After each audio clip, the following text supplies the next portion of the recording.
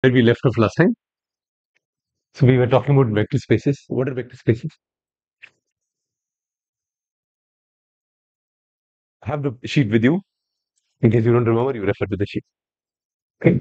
It's simply a set that is closed under two operations, right? Scalar multiplication and vector addition. Any set that is closed under these two operations, assuming we know how these are defined, then it's a vector space. And typically, any Rn is a vector space. Now let's look at some examples and see if, whether or not these are vector spaces. Now, let's say I define a set like this. First example we look at is V1, a set of numbers x such that x is a real number and the model. You read this as such that sometimes you might see people use colon or a vertical line like this. So this you read this as this is a set of x such that x is a real number and the magnitude of x is less than or equal to 1. On the real line, what would this look like? Let's say this is 0. Where would the set lie? Or the set of all these points, where would they lie on this real line? Where? On the right side, is it? What? Okay, a set of real numbers, that means those are points that lie on this line, and the magnitude is less than 1. Okay, only positive numbers, is it? All positive numbers?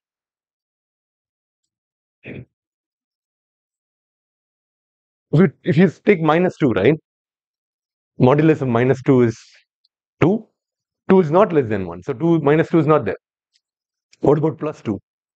Is +2 there in this set? No. So,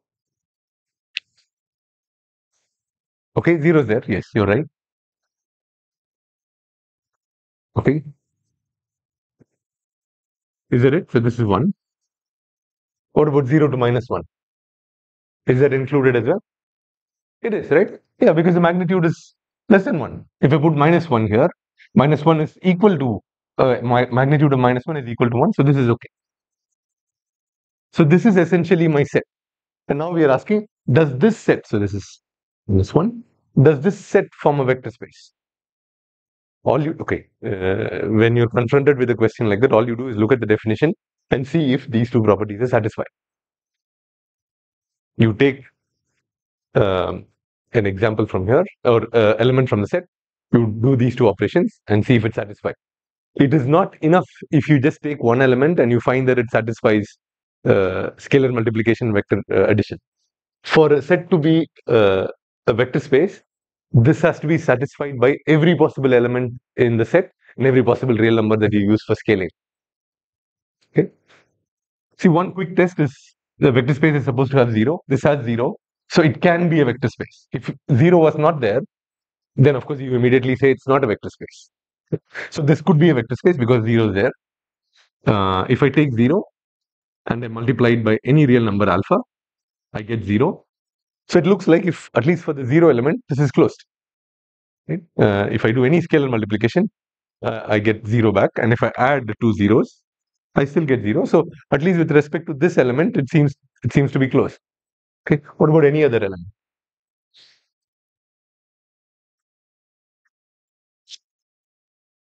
Well, let's say we take 0.5. If I multiply it by, let's say 2, I get 1. 1 is still in this set, so that's fine. But what if I multiply it by 3? I get 1.5. 1.5 is not in this set. That means this is not closed under scalar multiplication. Once you find an example that does not satisfy one of these, then you're done. Then you know it's not a vector space. Okay, so this is not a vector space. Okay, because you can find an element that is not closed under scalar multiplication. And similarly, if you take, if you do vector addition, you will still have examples where it's not closed. If I take 0.7 and 0.5 and add them, I get 1.2. 1.2 is outside the set. So this is not a vector space. So that's one example. What about a set like this? I'll simply write down the definition of the set and you can tell me where the set lies in the real line. I won't write x is a real number. We'll assume x is always a real number. Where does this lie now?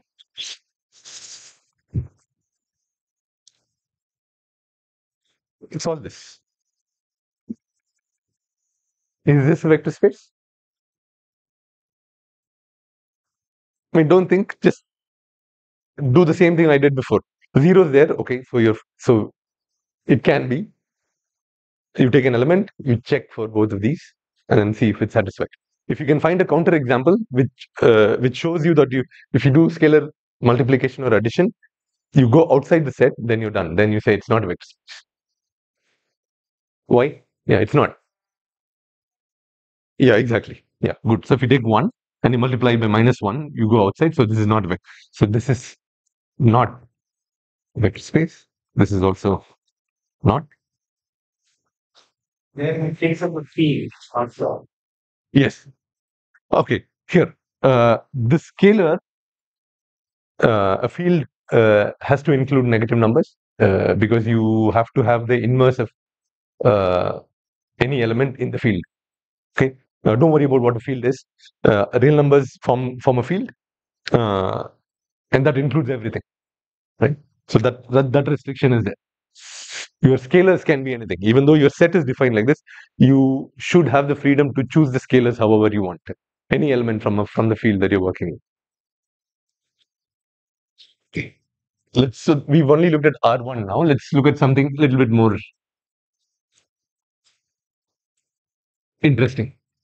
We'll look at something from R2 where x1 is less than or equal to 1, x2 is less than or equal to 1. What does this set look like now? Here in R2. The set of all points that's of the set. What will it look like?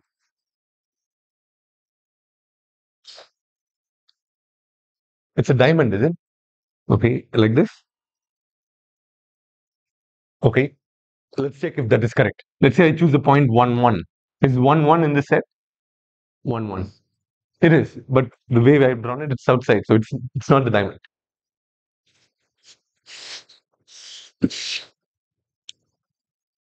Square, exactly. So if this is -1, 1, 1, -1, this is it. Same thing. Is it a vector space? No, it's not. See, one thing is to do it algebraically. Other thing is, if you take any point here, a vector, you can scale the vector how much ever you want. You can scale it such that it leaves the boundary. That means you can go outside if you do scalar multiplication. So this is not a vector again. Vector space.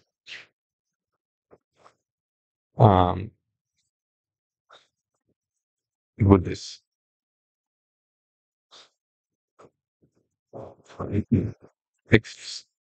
X1 is any real number. The first number of this set is x1, and the second number is 2 times x1. What would this look like?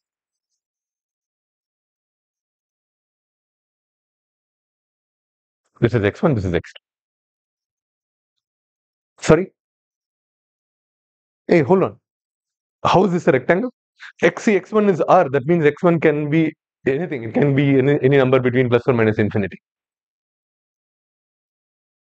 Now, what will the set of points look like? I'm pretty sure you know. What is it? Well, if you're not clear, just take some examples for x1. X1 can be any real number. If you put 0 here, you get 0, so 0 is included. So it can be a vector space. If you put 1 here, this will be 1, 2. So that's 1, 2. If I put -1 here, -1, -2, and if you work this out, it'll essentially be this set is essentially this line that passes through the origin. Is this a vector space now? Okay, why is it a vector space? No, hold on. That is only for that's only scaling, right? You have to it has to satisfy both these properties, right? Now, if you take an element here, to see whether or not it's closed under scalar multiplication, you stretch the vector If you stretch the vector, it will always stay in this line. So it looks like scalar multiplication is okay. And you can also flip, so no problem. It will still stay in this line. What about vector addition? If I take two vectors from this, say v1 and another vector v2, if I add them, where will the resultant of this of the sum of these two lie? Will it go? How will you do vector addition here? What is the process that we discussed yesterday? Yes. Well, you can't draw a parallelogram here because both of them are collinear. So there is no parallelogram. What do? You take this, you move the base of this vector to the tip of this, and then the resultant vector is from the original base to the tip of the second vector. So if you do vector addition, you'll find out that this in fact stays in the line. So this is actually an example of a vector space. This is a vector space. Okay. In fact, instead of this 2, if I had made this an arbitrary number, any m can be a number, any real number, then it's essentially all possible lines that pass through the origin. So in R2, all straight lines that pass through the origin actually form a vector space. Okay, R2 itself is a vector space, and straight lines that pass through the origin form a vector space. And I would encourage you. So I made geometric argument. I would encourage you to also verify this algebraically. Okay. We'll just look at one final example and then we'll move on. Again in R2.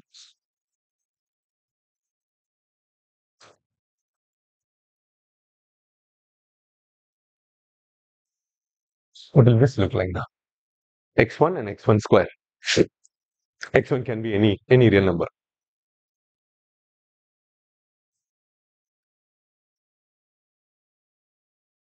Yeah, it'll be a parabola.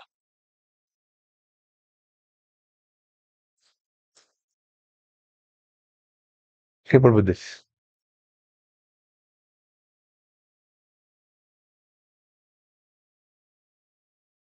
It won't. Okay, you can show it algebraically, but let's look at it geometrically, right? If you choose a point here, then the vector corresponding to that point is this vector, right? If you scale this vector, it of course will go outside this line, right? So it's not a vector space. So it is not closed under scalar multiplication. This is also not a vector space. Okay. See, out of all the examples we've seen, it looks like at least sets that we choose in R or Rn, sets that are finite in size in some sense, don't form vector spaces. Okay. And sets that have a curved shape don't seem to be vector spaces. But something like this, which has a flat shape, appear to be vector space, at least from these examples. And in fact, that is true. Vector spaces is essentially the study of flat spaces in higher dimensions. Okay, but flat spaces that pass through the origin, that is the restriction that we have, right? For example, if you had a set like this, right? You can think about what the corresponding definition of the set will be for a line like this. This is not a vector space, even though this is a flat space. This is not a vector space because it does not pass through the origin. Okay. Right. Okay. Now, the next thing that we look at is essentially based on this, which is called a subspace. Subspace of a vector space.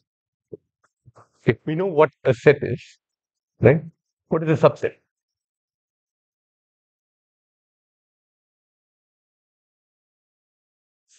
Yeah. Okay. Let's say we have a parent set A, and I say B is a subset of A, and this symbol stands for subset. When do you say that B is a subset of A?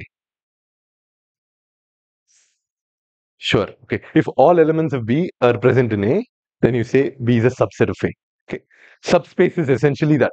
We know, vector space is a set with some special properties. If it's a set, then I can form a subset of that set, right? A subspace is essentially a subset of a vector space, which is also a vector space. Okay. Now, if I have a vector space V, I take a subset W, that means all elements of W are present in V. And if V, because V is also a set, I can ask, is this a vector space? If this is also a vector space, then this is the subspace of V. Okay. Now we've already seen examples of subspace of V. So if V is R2 for us, okay, this W is a subset of R2 and it's a vector space. That means this is a subspace of R2. Okay. If you now talk about R3, right, three-dimensional space, any line that passes through the origin in R3 is a subspace of R3. Any plane that passes through the origin is also a subspace of R3. Okay, and then of course whole of R3 is trivially the subspace of R3 as well. And interestingly,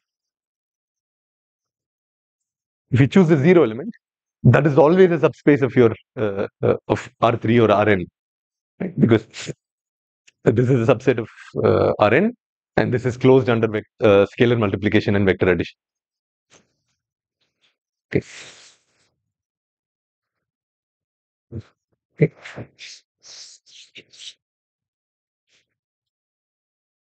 Similarly, in higher dimension, you would, for example, in Rn, any hyperplane that passes through the origin, hyperplane is just a plane in higher dimensions, plane or line in higher dimensions, will be a subspace of Rn. Okay. Okay. Let's say we have a parent space V and it has two subspaces. We found two subspaces S1 and S2. There is an addition operation that we can define on subspaces.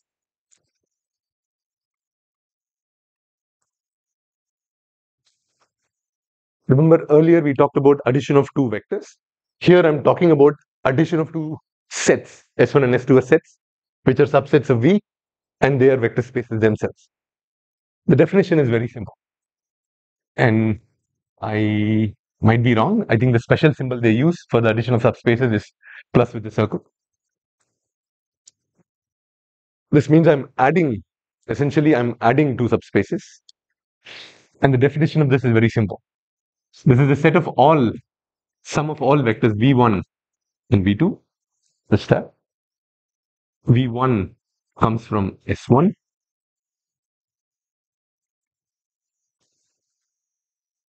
You're essentially forming a new set which contains the sum of all possible combinations of elements that come from S1 and S2. Okay. So for example, this is S1. Let's see, this is S2. Now, if you want to know where is S1 plus S2, you simply take an element from S1, an element from S2.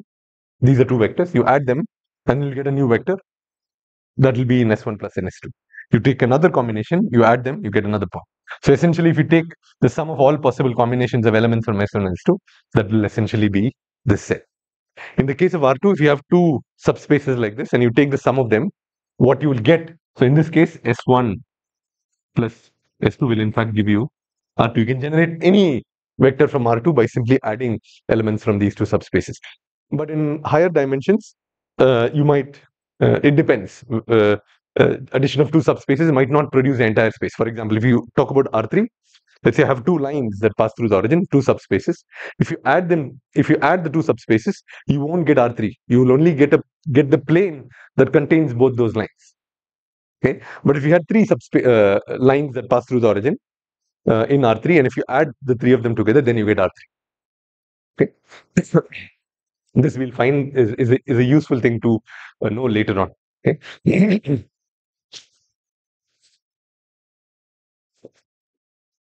Again, as I said before, these are all things that you just remember. Okay, and hopefully, as we go deeper into the course, some of these will start to then make sense. Okay, before I continue, right? If I take two subspaces S1 and S2, and if I add them together, I get another set, right? I'll call that S3. Okay. Is this new set a vector space? Okay, you don't have to answer it now, but this is something you can maybe write it down. See if you can show whether or not this is another vector space S3. The sum of two subspaces, does it form a vector space? So with that, we'll move on to another important topic. And before that, we'll introduce another operation that we can perform on vectors. It's called a linear combination of vectors. This is very simple. It's nothing but a combination of scaling and vector addition. Let's say we have two vectors v1 and v2 from Rn. Okay. If you say you're taking a linear combination of these two vectors, all you're doing is you're doing this operation. You're taking some scalar, real number, alpha1, multiplying it by v1, and you're taking alpha2, another real number, multiplying it by v2, and then you're adding into it. This operation is called a linear combination, right? And here alpha1 and alpha2 can be any real number. Okay? And this will in fact produce another vector, v3, which will also belong to.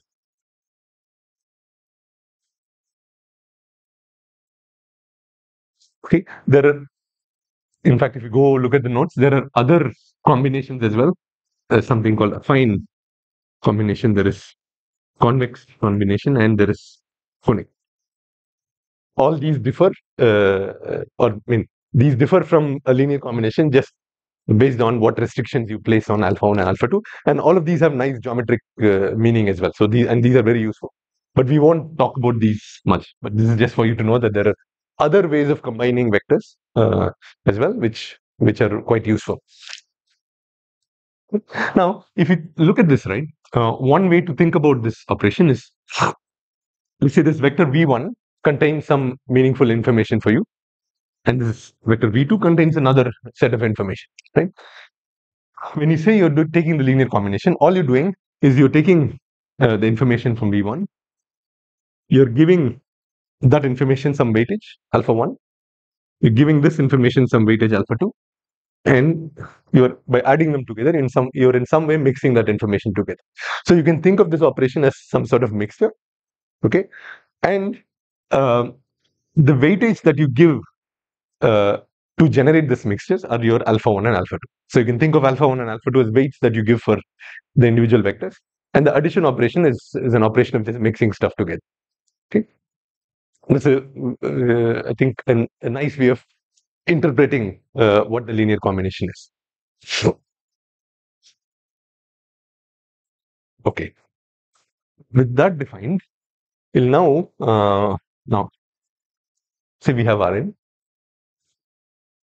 Say we choose a set of vectors from Rn. Okay, I'll call that set let's say W.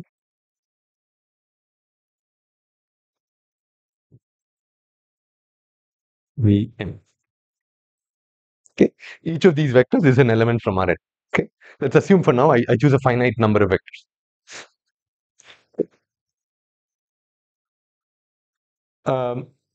Useful concept that's associated with this set is, okay, you could ask, okay, I have this set. I learned about this interesting way of mixing vectors together called linear combination. You could ask, can I take these vectors and find out all their possible linear combinations and generate another set? Okay, just for fun. Okay, so you take. So here, before I continue, I've here only talked about linear combination of two vectors. But if you have m vectors here, then you can take the linear combination of this as well. Except now you'll need m real numbers. So that'll be alpha1 v1, alpha2 v2, alpha m vm, where each alpha I is a real number. This is a linear combination of these m vectors. Okay, so you could ask, okay, if I take these vectors and I take all possible linear combinations of these vectors, then I'll get a set. Okay, and it turns out this is a useful set.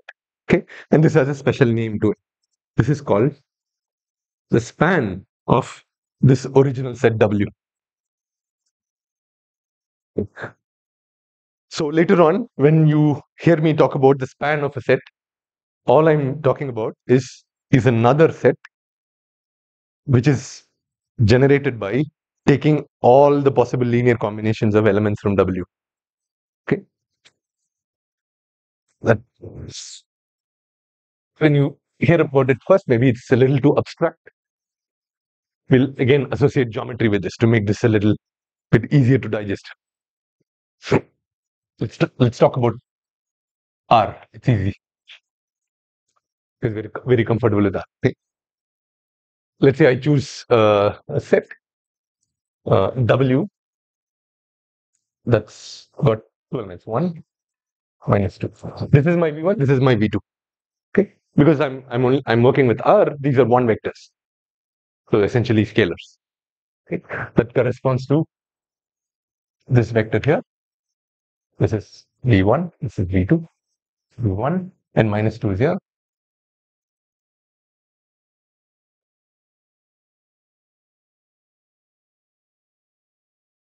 Now, if I take the span of this set, right?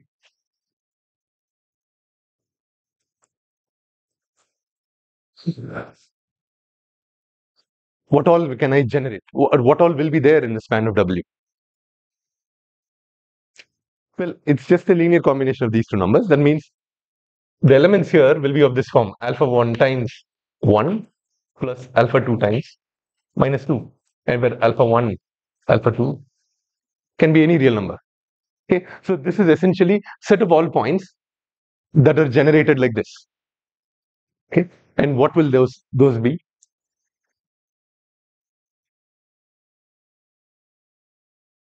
Will it be all of R?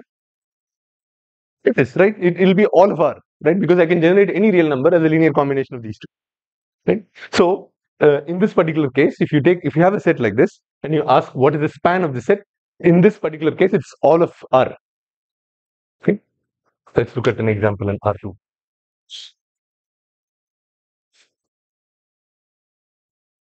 Let's say I start with an initial example W1, which is just V1, and then I ask what is.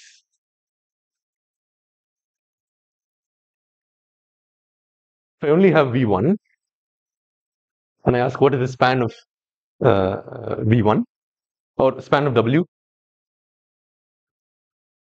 Yeah, the linear. Okay, if you have only one vector, right, the linear combination is simply just alpha times V1, all with all possible values for alpha.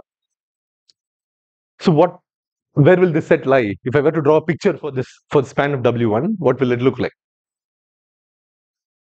Yeah, exactly. Will it be the entire plane? Because see, the elements here, right, will look like this: alpha 1 times V1. That's it. Where alpha 1 can be any real number.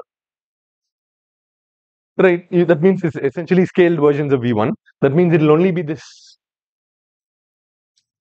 It'll it'll only be this set of these points. If I had only one V1. Okay, but if I chose another set W2,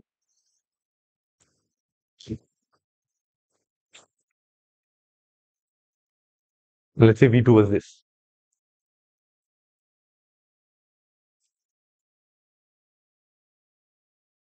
Now, if I ask what is the span of W2, what would you say?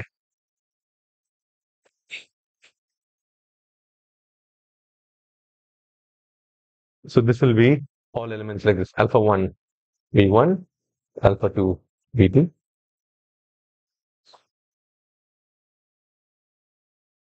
Well, think about geometrically, right?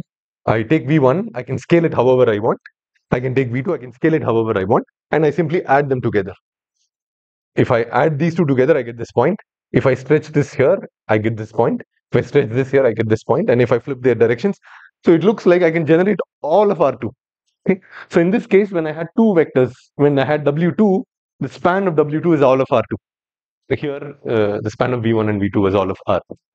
Okay. So what is essentially happening is if you have a set of vectors W and you do a span operation and find a new set, what you will find is a subspace of your original space Rn that contains all of these vectors. Okay. That's all.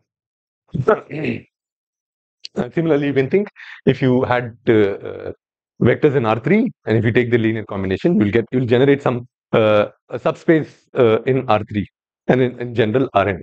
Okay.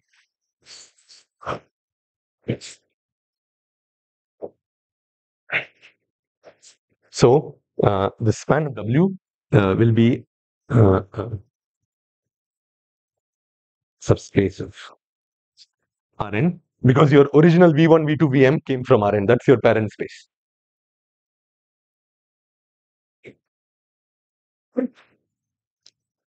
Or another way to think about this, right? So you started with a set like this, okay, and then you did a linear combination operation to generate a even bigger set. See, this is a finite. This contains a finite number of elements. This has an infinite number of elements. Okay, so you essentially managed to generate infinite number of stuff from a finite number of elements. Okay, and each element here essentially tells you what all points in Rn you can reach just using this set and the linear combination operation. So essentially, what points can I, if you just give me these two vectors, where all can I reach if I'm only allowed to do linear combination? Okay? That's essentially your span. Okay, and it's a subspace of Rn. Okay. Now, with that idea, we move to a very important concept called linear independence. Yeah, this is absolutely crucial. Everything, a lot of stuff that we will look later on, talk about later on, relies on this. Okay, and the idea is very simple. Okay, okay. Span. If you say span of a set, it produces another set. Linear independence, on the other hand, is a property of a set. Let's say I have that same set W. Okay? I can ask whether or not this set has this property of linear independence. Okay, and that I'll first state what that is, how you test for linear independence algebraically, and then we'll think about, and then we'll discuss about what it really means geometrically. Okay, I have a set W of V1 and V2. We say that the set is linearly independent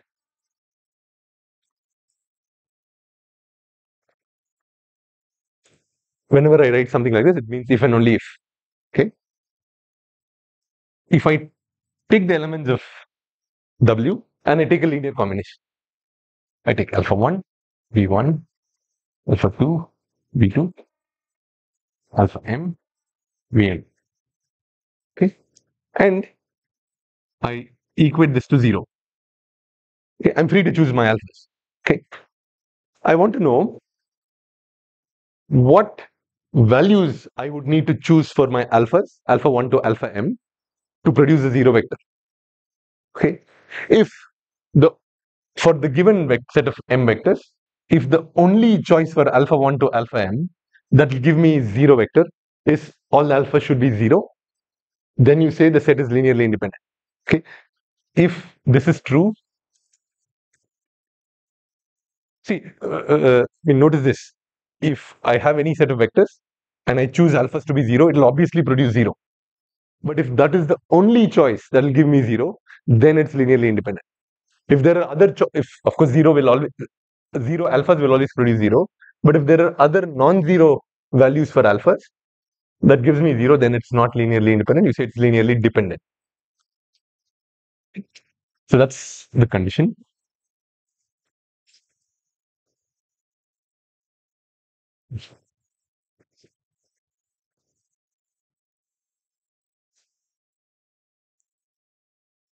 Okay, so what does this mean geometrically? Okay, see, when you say a set is linearly independent, what that essentially means is there is no redundancy in the set. Okay, we'll see why that is. So there is no redundancy, right? That means every element of that set W contains information that is not contained in something else. Okay, so you need you kind of have to keep all the elements because all of them carry slightly different information. Okay, and I'm using the word information very loosely here, just to get a feel for what this idea is. Okay, if it is linearly dependent, then there is redundancy. Redundancy. That means there are elements in that set whose information can be extracted from others. You don't really need that particular element. Okay. To see why that is, right? And what we mean by we can extract that information from other elements in a set if a set is linearly dependent. Now imagine that some of the alpha i's are not zero. Okay, they're not all zero, right? Let's assume alpha m is definitely not zero. This we know, right? That means if alpha m is not zero, then what I do is I take the rest of them and I move it to the other side. Then I get alpha m Vm is simply minus alpha 1 V1 minus alpha 2 V2, so on and so forth. Alpha m minus 1 Vm minus 2. Okay. Alpha m is not zero. That means I can write Vm like this. So I move the alpha m to the right hand side and I divide it like this. Okay. Since alpha m is not zero, I'm allowed to do this. I'm allowed to divide real numbers with the denominator not zero. There. This is what I meant by there is redundancy in the set.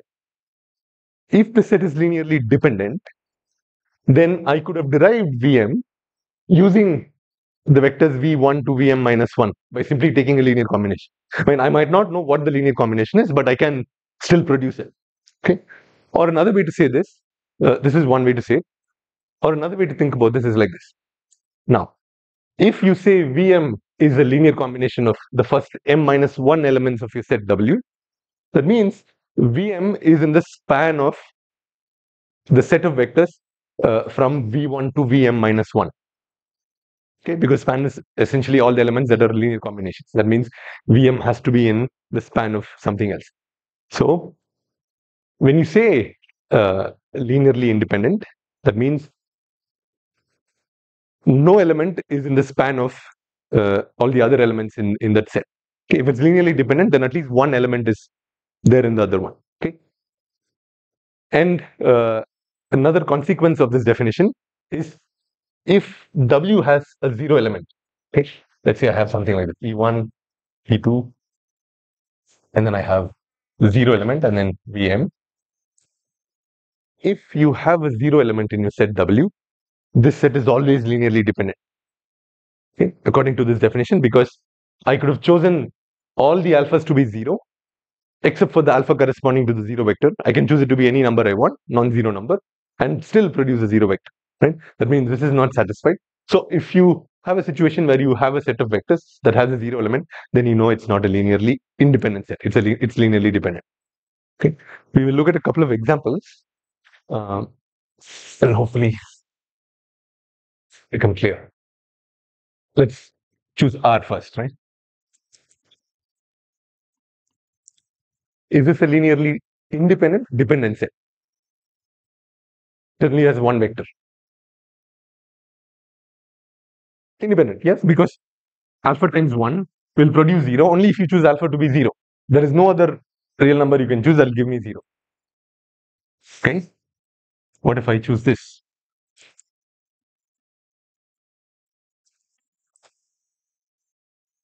Is this linearly independent or dependent? Why? Well, you choose alpha 1 times 1 plus alpha 2 times 2, and you need to produce a 0 vector.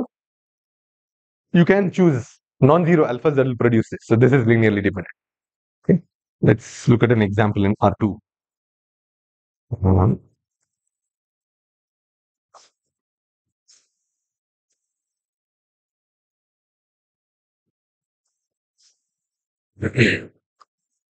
Is this linearly dependent or independent? Well, this needs to produce this. That means alpha has to be 0, 0. The only way you will get the 0 vector is both alphas are 0. That means the only linear combination that will produce a 0 vector if I choose alpha to be 0. That means this is linearly independent. What if I add one more element to this?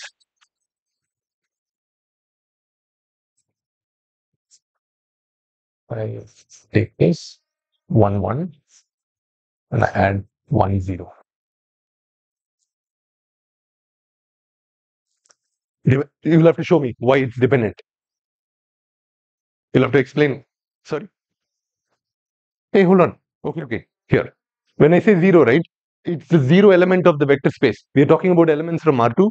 The 0 element of the vector space is vector where both of them are zeros. That's a 0 element. Sorry. So that's why I put the under bar. That's a 0 element of the vector space, not just the scalar 0.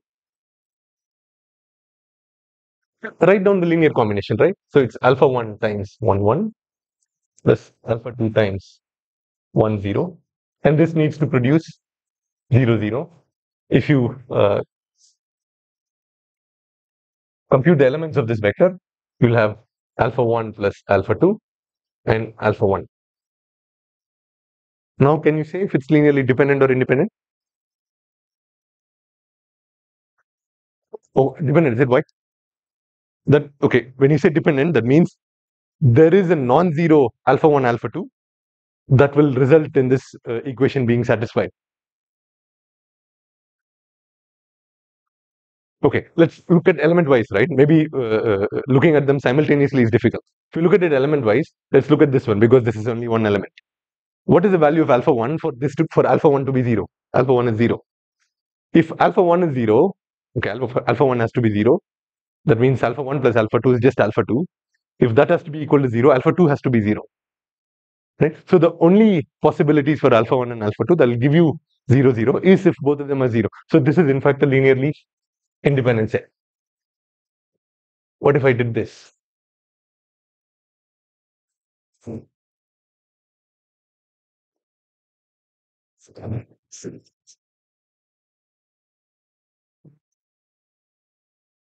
Now what do we have?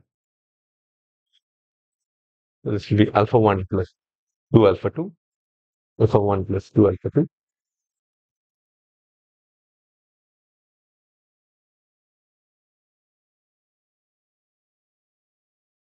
It's dependent, right?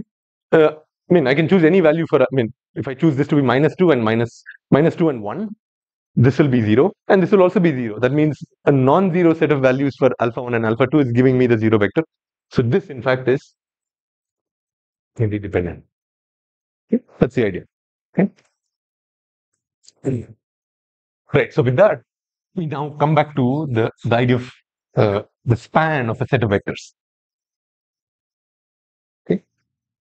So we started off with this with a finite number of elements, set with finite number of elements, and then with this we then produced a huge set that was called the span of W. Essentially, all the possible linear combinations of W. Okay. So we say this set is the span of W. That's in this direction, or you call W is the spanning set of. Okay. Imagine, I mean, this sounds like it's circular. Imagine we gave another representation for this. Let's say this was called the set Y. Okay, let's say the set Y is the span of W. Okay, then you say W is the spanning set of Y. Okay, essentially that means W can be generated from Y can be generated from W by simply taking linear combinations. Okay, that also means if I choose an element, let's say V that belongs to span of W, right? If V belongs to the span of W, that means there is some linear combination of the elements of W that can produce V, right? That means I can write V like this. I'll use a different notation so that I don't have to rewrite everything. So this essentially means the linear combination. Sum of all elements of Vi multiplied by some scalar alpha I going from 1 to n. Okay. That means I can write V like this. Okay. Or another way to say this is this vector V. If I want to convey to you this vector V, and let's say both of us know what W is. Okay, both of us have agreed that this W is some special set that both of us like very much, and I want to convey some information to you, especially this vector v. All I would have to do is tell you these alpha i's, and then you will know exactly what that v is, right? So v can now be essentially represented by these m numbers. Okay, if I give you these m numbers, you can perfectly reconstruct v. I don't have to send. Imagine this v is a vector that has a million elements. Let's say m is just 10. Okay, then I only have to send you these 10 numbers, and then you can produce this vector that's million elements long. Okay. So now, the nice thing about having a spanning set is that you can represent vectors from the set y using just these numbers. Okay. Now you could ask, okay, is this representation unique? Right? If I give you a vector v, is there only one possible set of alpha i's that I can use to produce v from w, or are there more? Maybe there are 2, maybe there are 10, or maybe there are infinite number of combinations. Okay, and that turns out to be an important question, right? So if this is the representation of v, we can ask, is this representation unique?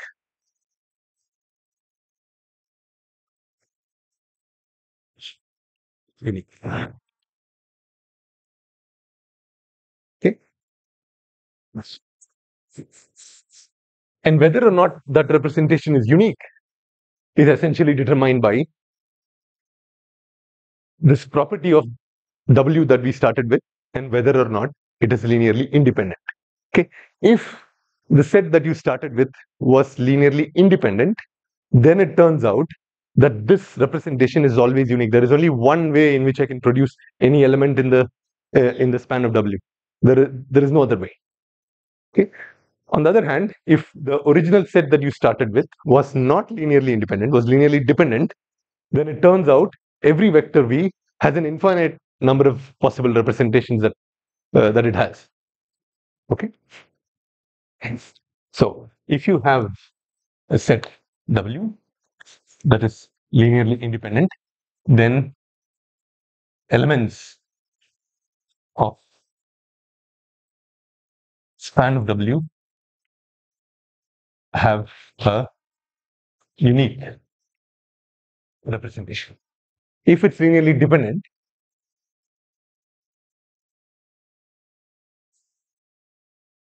do not have a unique representation.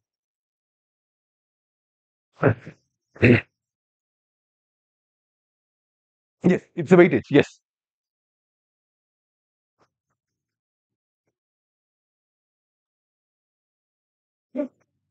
Yes, you can choose. You are free to choose alphas to be any real number.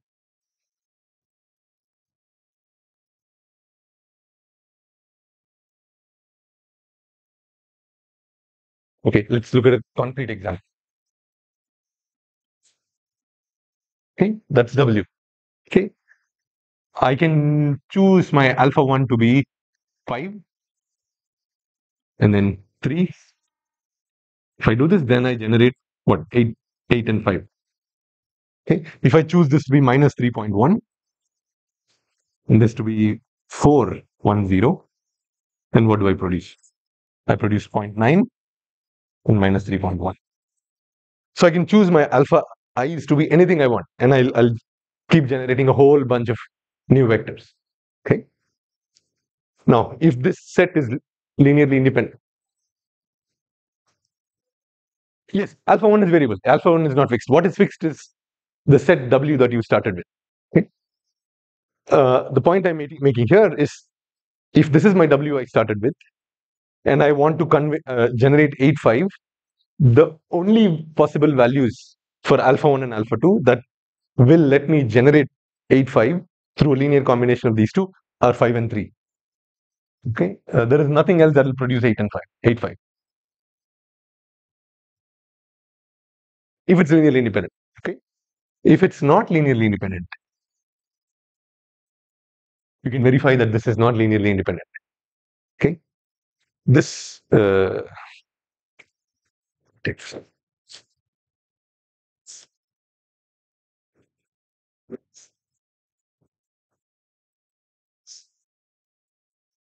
This will produce 8, 5. Can you think of another combination? Let's say I take this as 10. I take this as um,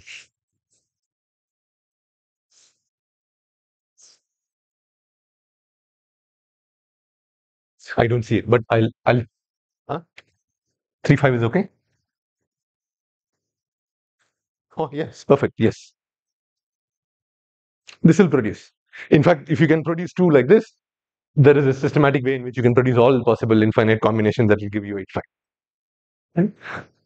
So whenever then for you to have unique representation, the set that is the spanning set has to be linearly independent, and if the spanning set is linearly independent, then it has a special name. Okay, so if W is linearly independent, then you say W is a basis for span W.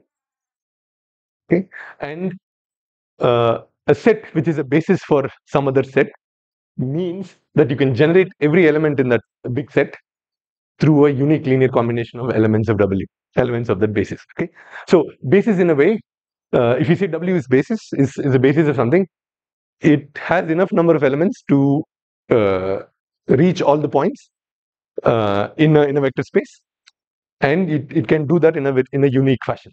Okay, and there is only one way in which you can reach any element in the vector space. Right. For example, if you're talking about R2, right? If you had just these two vectors, 1 1 and 1 0, so 1 0 is here, 1 1. This is V1. This is V2. What is the span of V1 and V2? Essentially, the linear combination of V1 and V2. It's all of R2. Okay, you can generate any element from R2. And it also turns out that these two vectors do form a basis for R2. That means I can reach any point in R2 using just these two vectors. And there is a unique way in which I can do that. Okay, there is no redundancy. Okay, that's the idea. And as you can imagine, there is no one unique basis. I said a basis, not the basis, because you can have infinite number of bases for R2. This is one basis. This is another basis. These two vectors, this set can now generate all of R2. This can generate. Okay, as long as this set is linearly independent, you're fine. It'll be a basis for R2. But the moment I add a third vector, okay, the span of this is still R2, but this is not linearly independent. There is redundancy here. I can reach this point through infinite linear combinations of these three. Whereas if I did not have this, there is only one possible linear combination that could have allowed me to reach this point. Okay, if I removed one, right, is this set a basis for R2? Why? Why is it not a basis for R2? Exactly. It's linearly independent, but it's not a basis for R2 because it cannot generate all the points of R2. But it is a basis for this subspace. It can generate all points in this subspace in a unique fashion. But if I had two vectors like this, right, these two will span the subspace, but this set does not form a basis anymore because there is too much.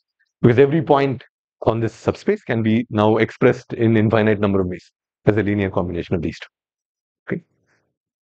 All right. So that's another very important idea that you have to remember. And because there are these there are infinite number of bases for any vector space. There are some that are special. Okay. And before we look at how and why they are special, we will look at two other concepts. First one is called the standard inner product.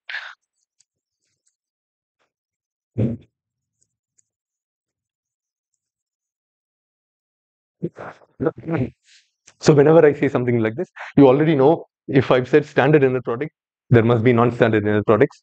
And if I've said inner product, there is probably an outer product. And it is, we will see all those later on. The definition is very simple. The standard inner product is, let's imagine this as a function, mathematical function, that takes two vectors, x and y. Okay. And then it produces a single real number. Okay. And where x and y are vectors from Rn. Definition is very simple, and this is exactly your dot product from either vector algebra or physics.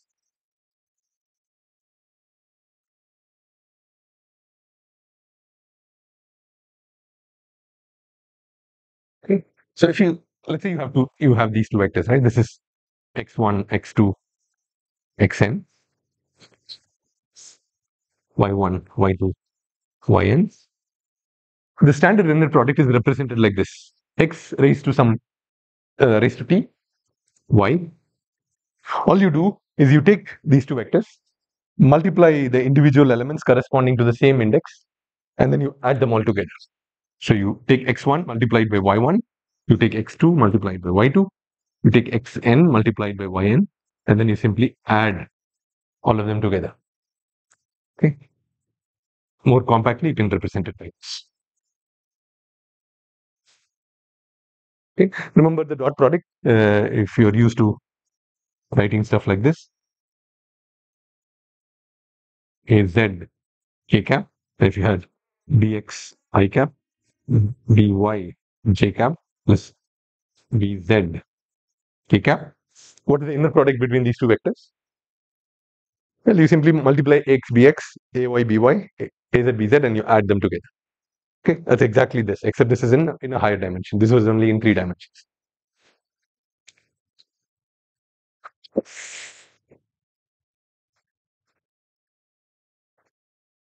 See, that's the standard inner product. There are other possible inner products as well. Essentially, functions that will take two vectors and spit out a real number. Okay, for any, so you can't have any function that can be qualified as an inner product. For some function for a box like this to be called an inner product, a valid inner product, it has to satisfy some properties. You can take a look at those properties in the lecture slides. So those are important, but again, I'm not going to go through that in the lecture. If there is anything you don't understand, you can just come talk to me later. Okay. So so that's the standard inner product. We will look at what this means geometrically, but before that, we need to look at another concept. It's called the norm of a vector. Okay, this is essentially the idea of the size of a vector, not size of the vector as in number of elements, but the magnitude of the vector. How big is a vector? For example, if I gave you two vectors like this, 2000 and 4000, and I asked you which of these two vectors is big, or which one's bigger than the other, most of us would say this looks like this vector is bigger than the other. Now, how do we capture that notion very precisely? Right? We know how to do that in R2 and R3, right? To calculate the length of a vector. How do you compute the length of a vector in R3? If these are the coordinates of the vector, how do you compute the length of this vector? The Euclidean distance of this vector. From the origin, let's say what you're saying is the distance between two vectors. I want to know the length of this vector. You can't simply add them, right? What is the Euclidean distance? Yes. Sorry. Well, root of, you take the individual elements, square them, and add them together.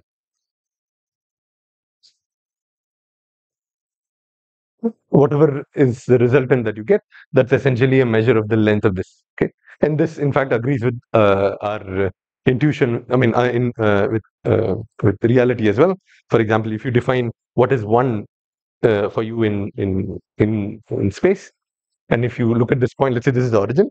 Let's say this is 1, that means this point is somewhere there. 1, 2, and 3. This point is somewhere here.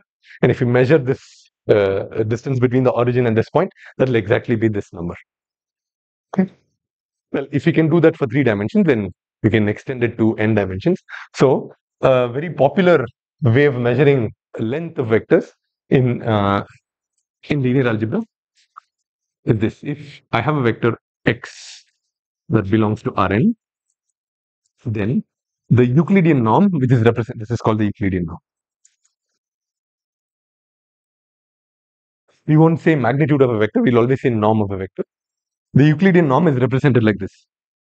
two strange vertical bars, and then the subscript of 2. This is simply the square root of x1 square, x2 square, xn square. Okay. Simple extension of distances, how we measure distances in R2 and R3. Okay.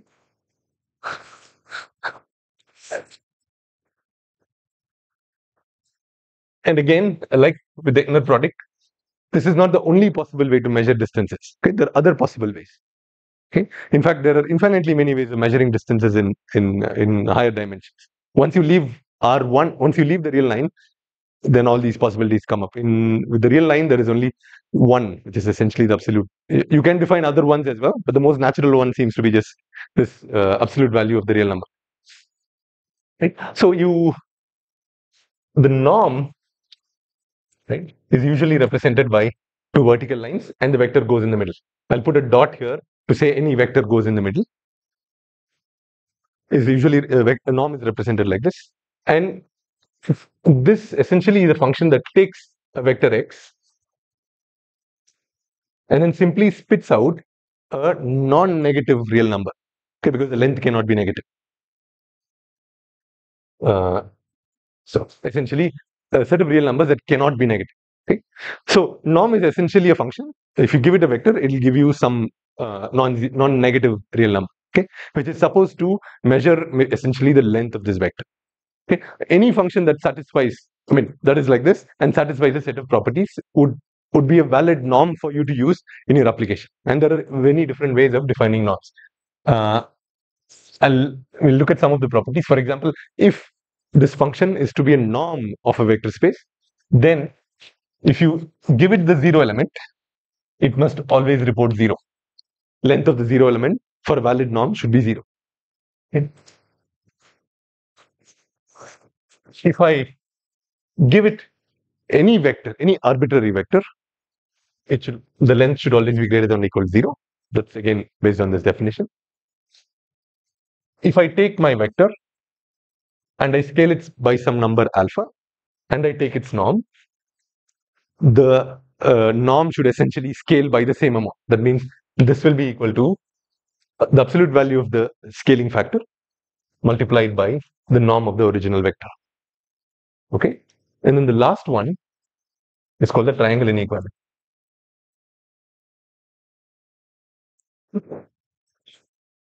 Okay, if we have two vectors x plus y, okay, the length of the resulting vector has to be less than or equal to the length of the individual vectors. Okay, if you have a function that satisfies all these 4 properties, then you can use it for measuring length in your space. Okay, for your application. Okay, I will simply finish today's session by listing some other interesting norms, and then we'll conclude for today.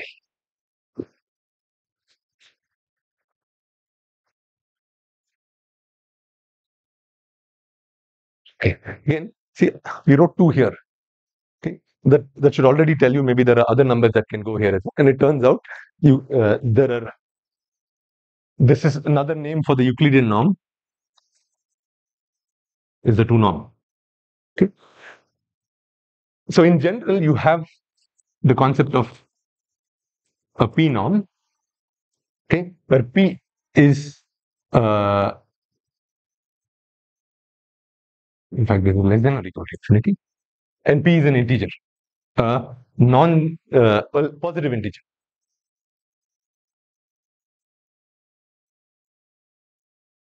And the definition is very simple. You saw 2 here. See another way to write this. Take this, and then you do half.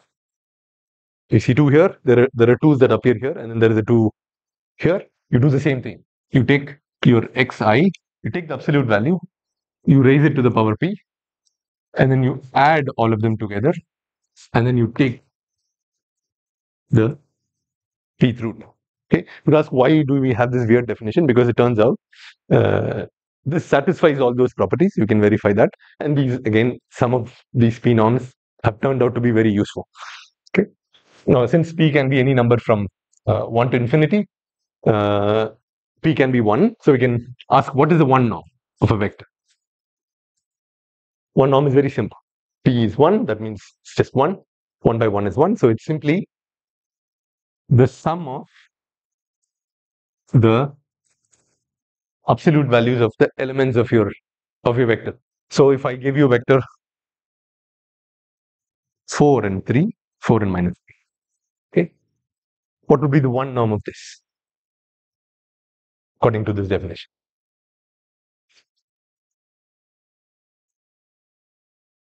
Well, you take the individual elements, take their absolute value, and simply add them all together.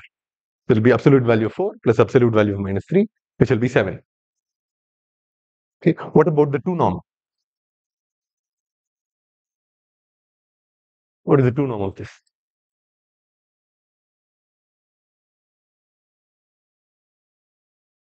5, yeah. Well, I can ask what is the 3 norm? You don't have to do it. You simply take this cube, absolute value of this cube, add them together, take the cube. But here is another strange thing. I put less than or equal to infinity. It turns out you can also define an infinity norm. Hmm? Well, it's not clear what that would be, because if you take this and raise it to the power infinity, you get infinity. And then you're saying take that infinity and take the infinite root of that. Okay. It turns out the infinity norm just have a very natural definition, and that definition is simply this. It's the maximum. So you look at all the elements and you find out whichever one has the maximum absolute value that you report as the length of the vector. So this is maximum over all possible I, absolute value of xi. Okay, so what will be the infinity norm of this vector? This will simply be 4. Okay, if this is 1, what will be the infinity norm of this? I don't know, absolute value 3. It will be 3. In this case, it will be 3. That's all. Okay, so essentially, which is the largest, which is the element with the largest value in this vector, and that you report that as the length of the vector. Okay, all right. So there is again geometry associated with this. Maybe I'll quickly go through it. You can then think about why they have this shape. Okay. Now let's say we're talking about R2, right? And I ask you, where are all the set of all points in R2 whose Euclidean norm is 1? You understand the question? I want you to tell me what all points in R2 have the Euclidean norm to be 1. Okay, means is 1. If I square this, I'll still get 1. The square of this is nothing but x1 square plus x2 square equals 1. What is this the equation of, if you remember? Circle? What is the equation of a circle in a plane? X square plus y square equals 1, or equals c. This is it. So the set of all points whose Euclidean norm is 1 in R2 is essentially a unit circle. So if you take any points from this circle and you compute its norm, it will be of length 1. Okay. What about the one norm? Well, it's essentially a set of all points from R2 such that x1, maybe the absolute value throws you off. The simplest way to make sense of this is you initially only consider positive values for x1 and x2, and then consider positive values of x1, negative values of x2, and all combinations, and then find out what it will look like. So if you do that, what you'll find is that's what the one norm set of all points with whose one norm is 1 look like. So if you take any point from here and compute the one norm, its one norm will be 1. Okay. The infinity norm, on the other hand, again, you can verify this later on, is essentially this. If you take any points on the square and you compute its infinity norm, the resultant value will be 1. So this is the 1 norm. This is the 2 norm. This is the infinity norm. Where do you think the arbitrary p norm lies? P greater than 2. Take a guess. Hey. Well, it was for 1, it was like this. 2, it became like this, and then infinity, it became a square. Turns out an arbitrary p norm will have a shape like this. In between the square and the. So as you keep increasing p, the circle essentially distorts and eventually becomes a square. This is in 2 dimensions. If you talk about 3 dimensions, in 3 dimensions, the set of all points that have 2 norm as 1 is essentially a sphere. And the infinity norm would be a box, would be a cube of length 2. So on and so forth. Okay. So we'll stop here. If there are any questions, we'll discuss them, and then otherwise we'll disperse. I mean, I know there is a lot to unpack here, but all this is absolutely vital to go forward. Okay, so please make sure you go and revise this, because once we go to matrices, I will assume you know what is linear independence. I'll assume you know what is subspaces, and just move on. Okay, all right. If there are no questions, we stop here. Thank you.